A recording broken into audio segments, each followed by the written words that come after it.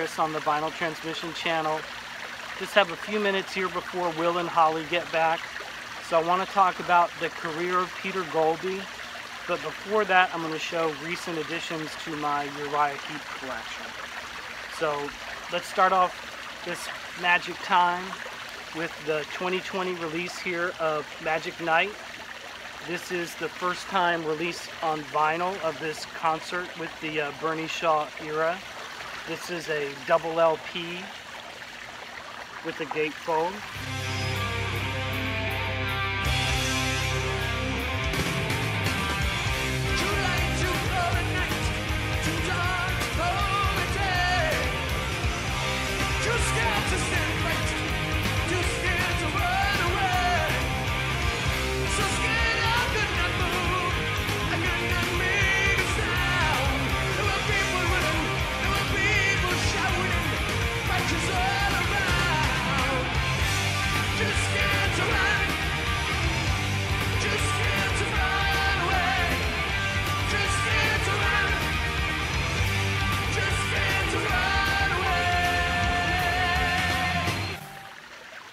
And then also released this year has been The Magician's Birthday Party. This is one that I believe has John Lawton guesting on it, and we'll talk about some more records with him on it.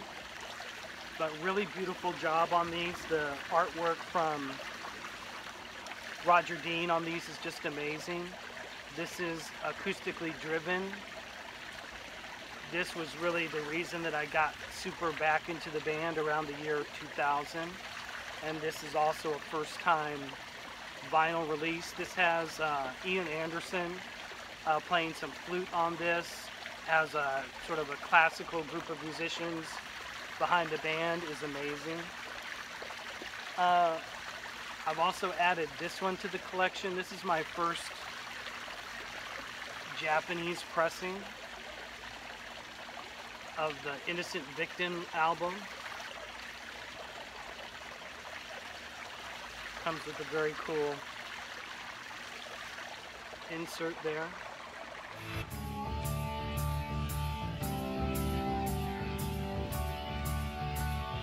Take me across the water, 'cause I need a place to hide.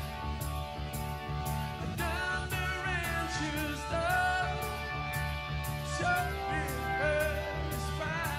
yes, I did.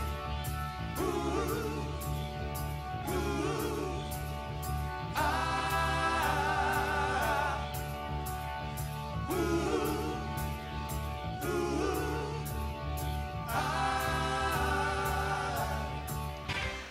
And then here is kind of the grail of the Roger Dean covers, and an album I've been after a long time.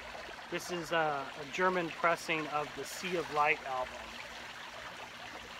One of the last with Lee Kerslake still in the band.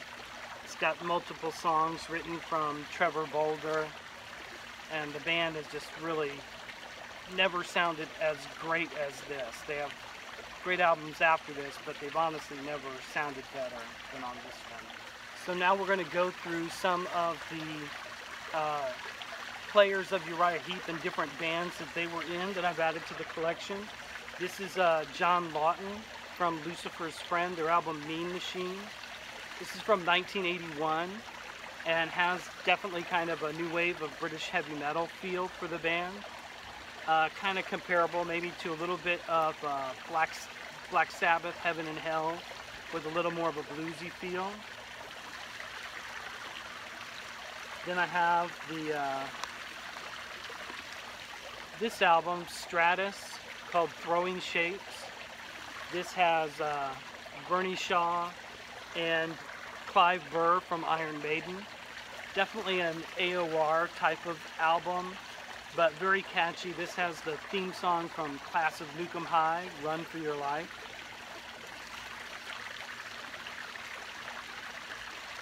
Then we have the this album contains Gary Thane.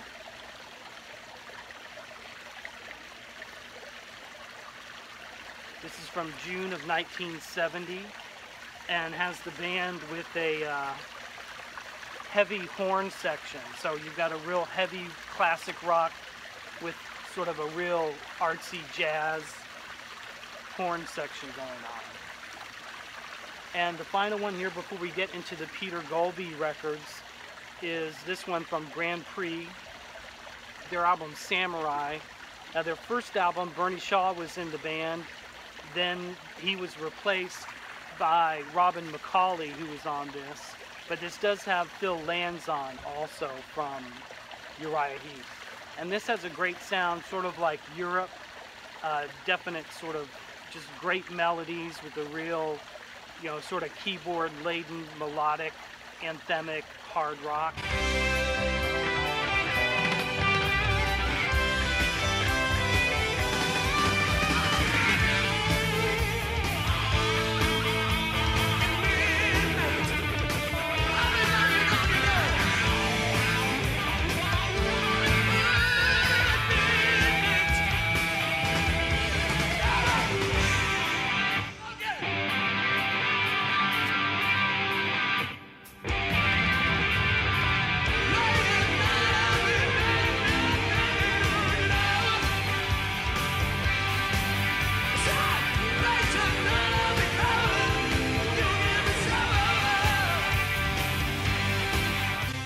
Really a cool record. Great singing from Robin McCauley.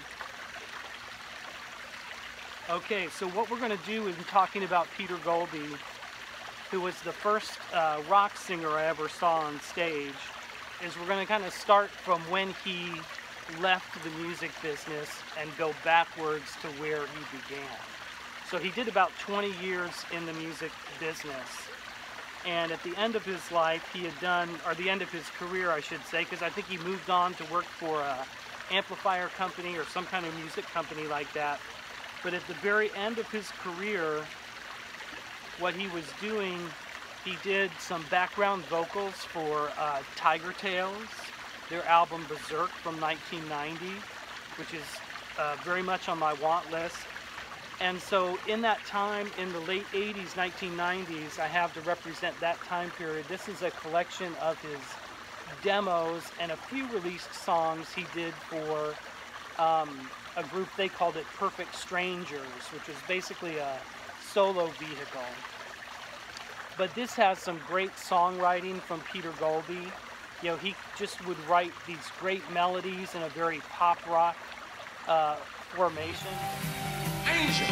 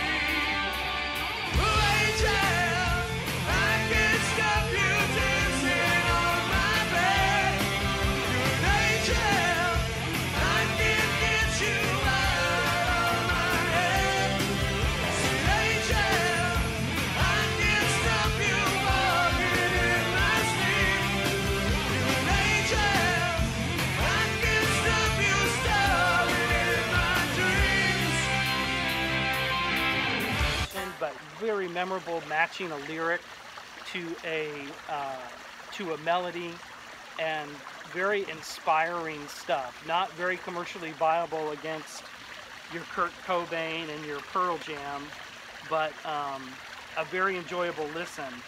The track Hold the Dream, that is at the beginning of this video and the end of this video. So throughout here we're going to take some drop-ins from this music release called Gypsy.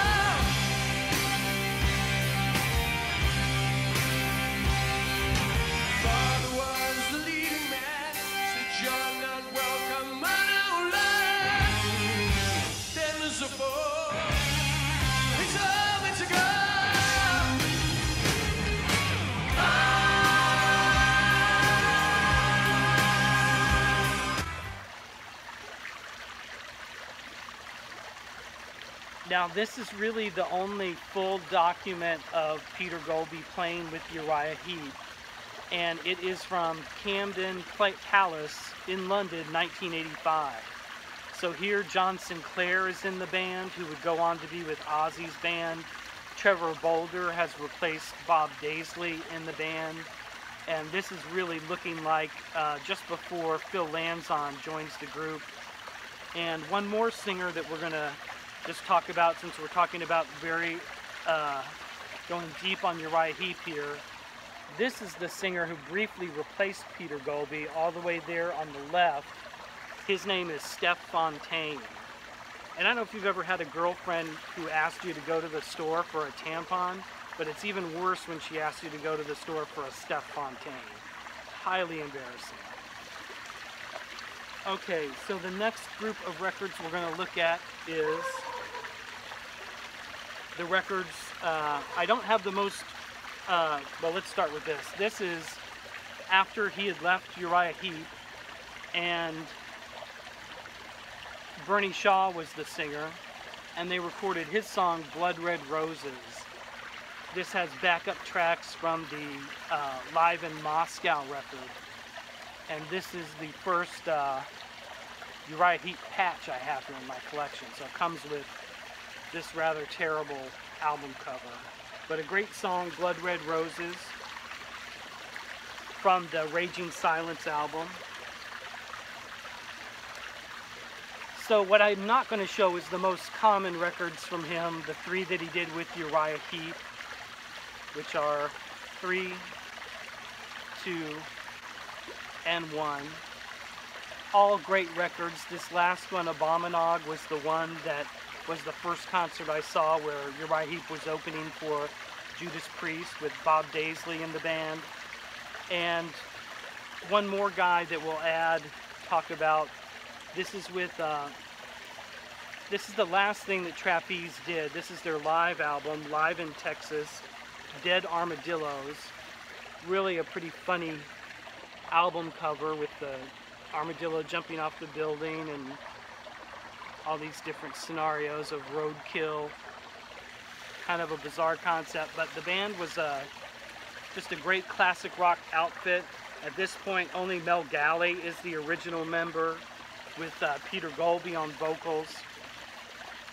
They do go all the way back to the You Are the Music, We're Just the Band era. So a very entertaining record, and shows how great Peter Goalby was in front of a crowd. You know what to do. This is dedicated to David Byron. He was the wizard of 1,000 kings, and a chance to meet him one night wandering. Told me tales and he drank my wine. Me and the magic man kind of feel fine. Come on!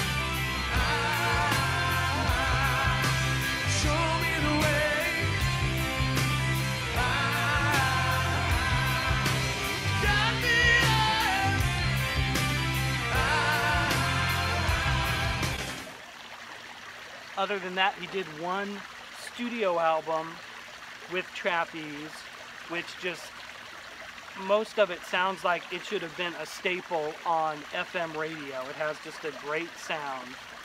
And that is the album Hold On. This is from 1980, although I think it was originally released in 78 or 79 with the famous Cheesecake cover to be replaced by this design. But this has Dave Holland in the band, who, when I saw them play Screaming for Vengeance tour, he was the drummer in the band. So this is kind of cool because it has both Peter Goalby and Dave Holland on it. But very catchy, great FM rock. Dave Holland is an underrated drummer. He kind of sounds like a, the Ringo Starr of hard rock. Just, a master of the cowbell, the master of understatement. You really hear his personality on this more than you do any of the Judas Priest albums, in my opinion. Okay, so the last record here is Peter Goalby's introduction into the recording world. And one thing he did between Trapeze and this is audition for Rainbow. And so he actually recorded, what song was it? He recorded...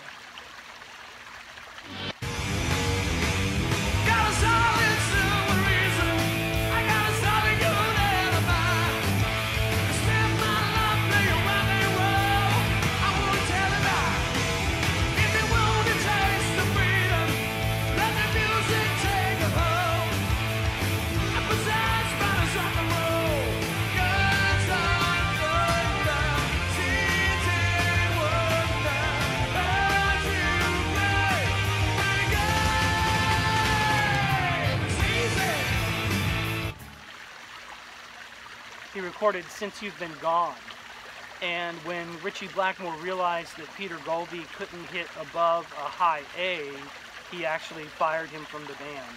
And it's certainly true that Peter Goalby did not have a great vocal range, but hopefully all these clips have shown you, and a playlist I'll put in the bottom of this video where you'll see a lot of the songs that Uriah Heep covered from different songwriters during his era with the band. I'll match those up against the versions that he did with Uriah Heep, and you can really hear how much emotion and style he brought to those songs, even though he, was not a singer with a great range like Graham Bonnet, who replaced him. Also, it is said that that is the reason that Ken Hensley left the band, that when they hired John Sloman for the Conquest album, Ken Hensley had wanted to hire Peter Goalby, and the failure of that album and them not selecting Goalby preceded Ken Hensley leaving the band.